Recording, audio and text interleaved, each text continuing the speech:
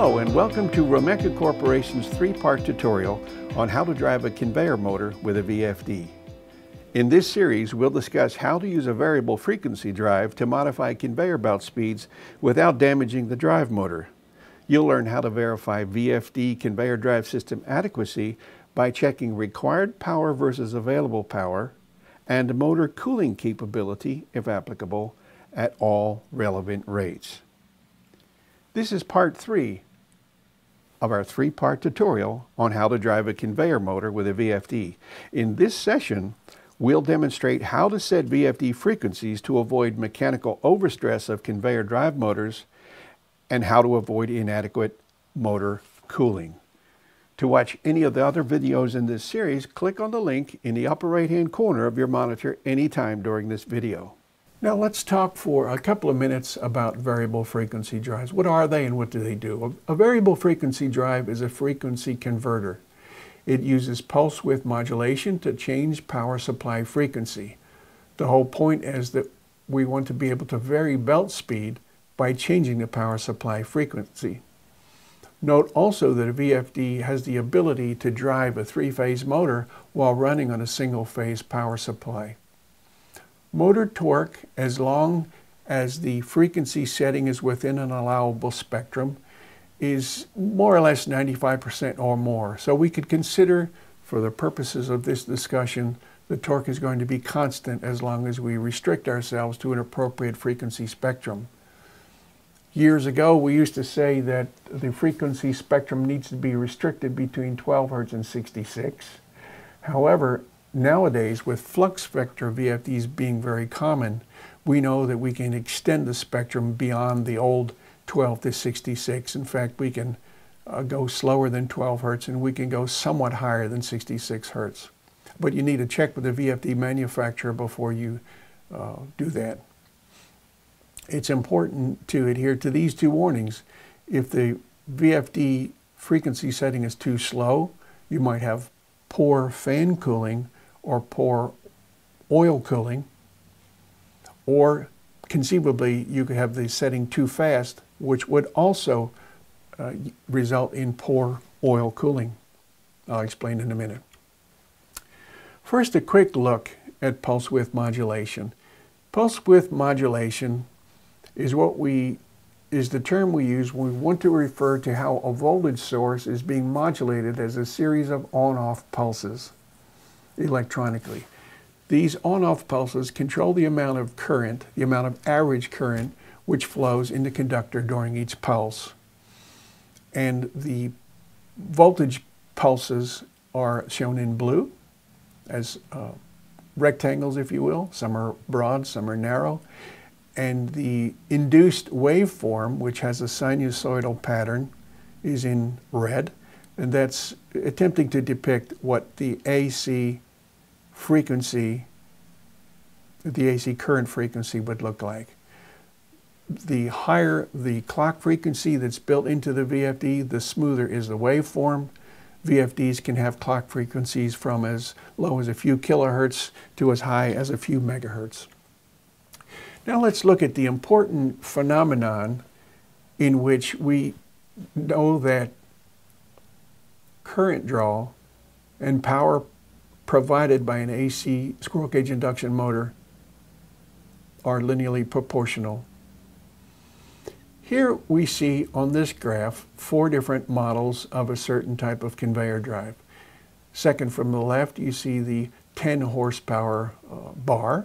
So 10 horsepower is available, and as a matter of fact, it matches the photo that I showed previously. So this is a 10 horsepower AC squirrel cage induction motor, which draws 12.1 amps at full load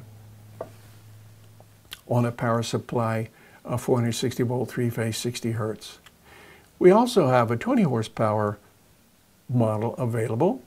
And as you can see, 20 horsepower is available. However, the FLA would be 23.6. So the stator would be designed to continuously carry 23.6 amps while the motor is running continuously, indefinitely at full load. Now watch this. If a 10 horsepower motor is subjected to a situation in which required mechanical power is 20 horsepower, it's going to attempt to draw 23.6 full load amps, and therefore it's going to burn. To prevent this, an external overcurrent switch would prevent current from flowing higher than 12.1 full load amps. If that external protection is not provided, then the failure that you see on the right would occur. A 10 horsepower motor left unchecked will attempt to provide 20 horsepower by drawing more and more and more current through the stator. Let's look again at the 4 examples I gave previously. These are 4 different power examples. We'll compare required and available power at a design rate and an installed power supply, and then we'll check required and available power at all relevant rates. So in the continuous case, we called it conveyor A. You remember that we set the power supply at the supply as it comes from the power company, 460 volt, 3-phase, 60 hertz. We selected a 25 horsepower motor to move the conveyor at 330 feet per minute. 25 horsepower was more than the 23.6 horsepower that was required. In fact, we actually calculated the belt pull of 2,360 pounds, and we know the product of belt pull and belt speed gives us 23.6. In the B case, we had a failure. The reason we had a failure was we calculated belt pull at 4,060 pounds. We have the slower belt speed of 165. The product of those two numbers divided by 33,000 is 20.3 horsepower.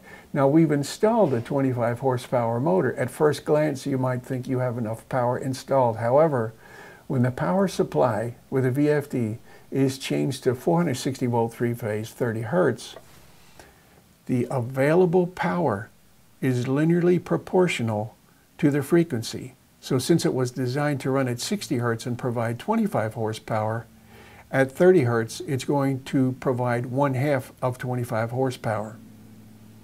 Required power exceeds available power, and that would be a failure. Now, what do?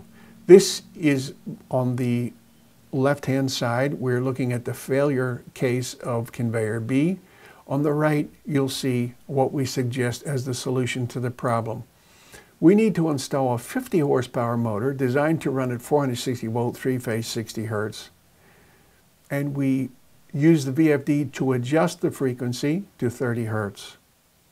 A 50 horsepower motor designed to run at 60 hertz, when running at 30 hertz, will provide 25 horsepower. Therefore, 25 horsepower is higher than 20.3. In this situation would be successful. Note, however, it's very necessary to double check the A case. Now we go back and we check the faster belt speed. This was the original design setup, which worked. Let's look at the new setup and make sure that it also works. Now we have a 50 horsepower motor designed to run at 460 volt 3-phase 60 hertz, and we're going to provide it with 460 volt 3-phase 60 hertz. Therefore, we have installed a 50 horsepower motor. We have available to us a 50 horsepower motor. 50 horsepower exceeds 23.6, and we have a successful application. Now let's have a look at the 2 metered cases. In the A case, we had a 50 foot per minute belt speed and a material handling rate of 400 tons per hour. I told you before we calculated separately what the required power is. In actual fact, the belt pull requirement is 10,164 pounds. At a design belt speed of 50 feet per minute, we know that 15.4 horsepower is required. Now in the A case, we're going to install a 20 horsepower motor designed to run on a supply of 460 volt 3-phase 60 hertz. And just in this example, let's assume we have an 8-pole motor, and you know what that means. And let's assume we have a 2-foot diameter pulley, and you know what that means. And let's say that the supply is what I just said, 460 volt 3-phase 60 hertz. Available power is 20 horsepower. 20 horsepower is larger than 15.4 horsepower, therefore we have a successful application. Now let's see why the faster belt was a failure. You'll remember we wanted to increase the belt speed to 100 feet per minute by increasing the power supply frequency to 120 hertz. This is impossible. We want to get 800 tons per hour by speeding up the belt, so we were tempted to crank up the VFD to a faster frequency.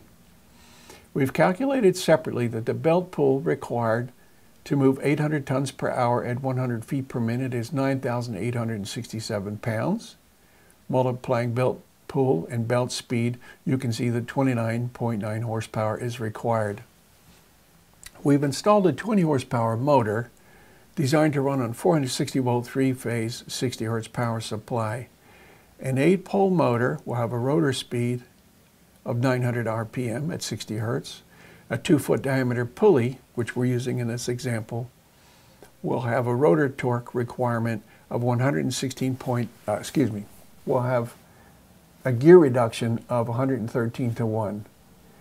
We calculated the RPM of the pulley, we know the RPM of the motor, we can calculate the gear reduction, and that tells us that rotor torque will be 116.7 pounds.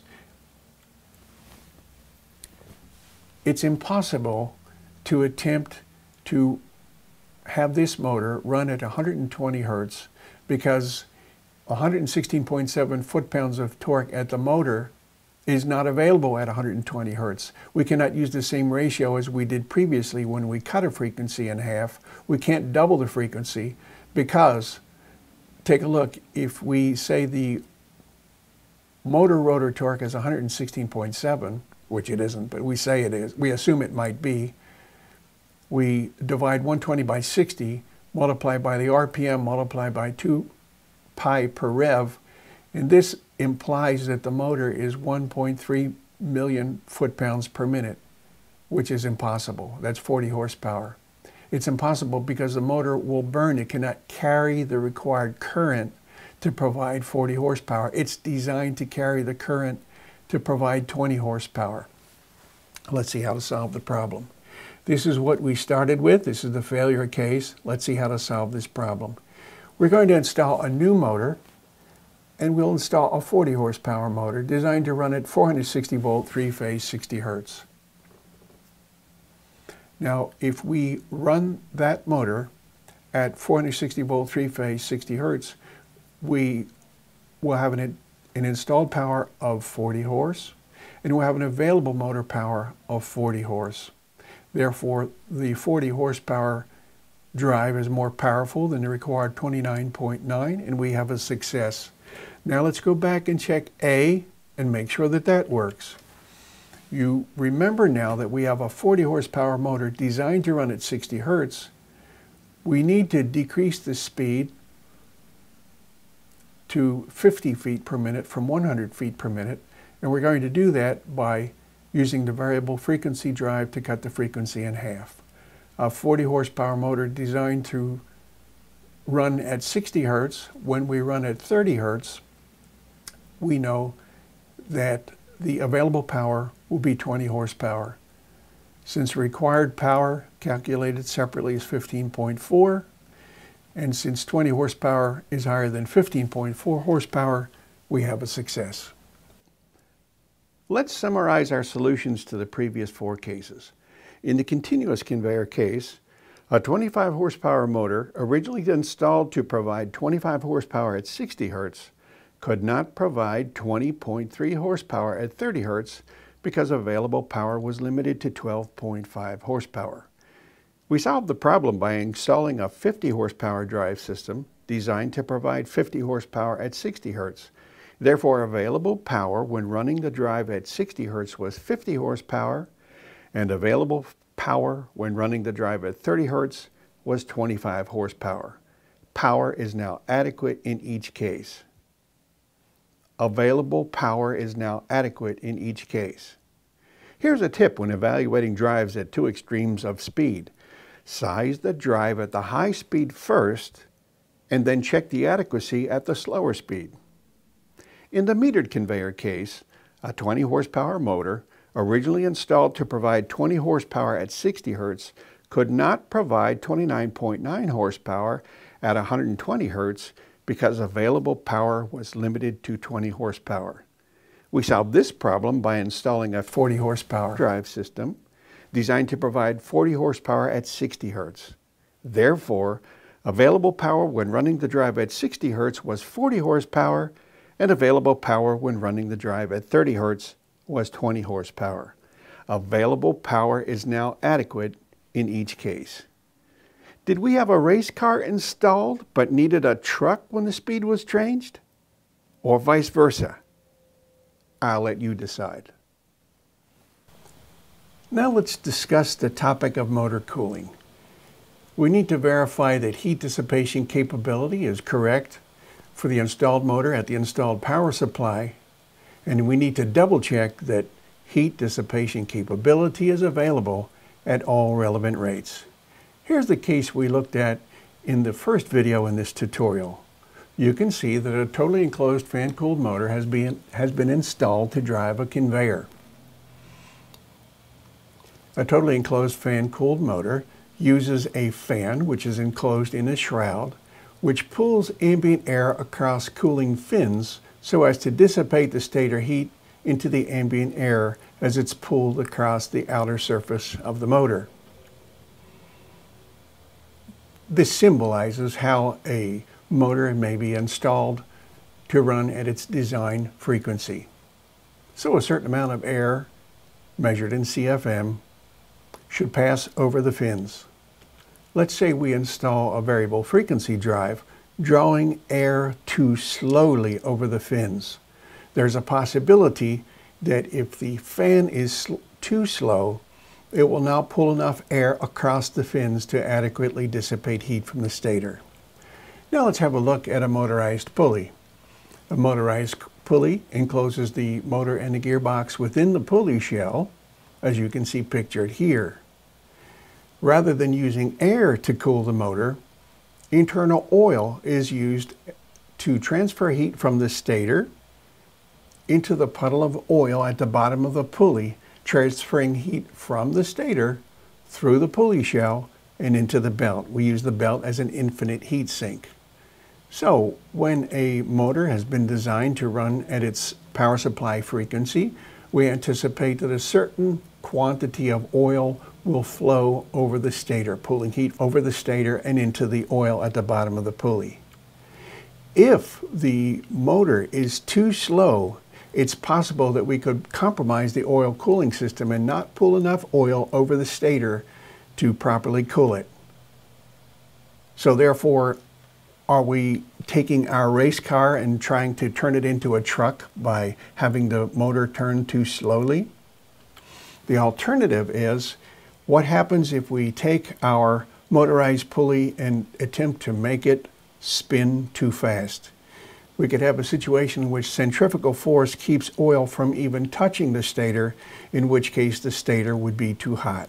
So have we taken our conveyor drive and attempted to turn it into a race car, having it perform too quickly for the oil cooling system to function? That concludes part 3 of how to drive a conveyor motor with a VFD. We learned how to set VFD frequencies to avoid mechanical overstress of conveyor drive motors and how to avoid inadequate motor cooling.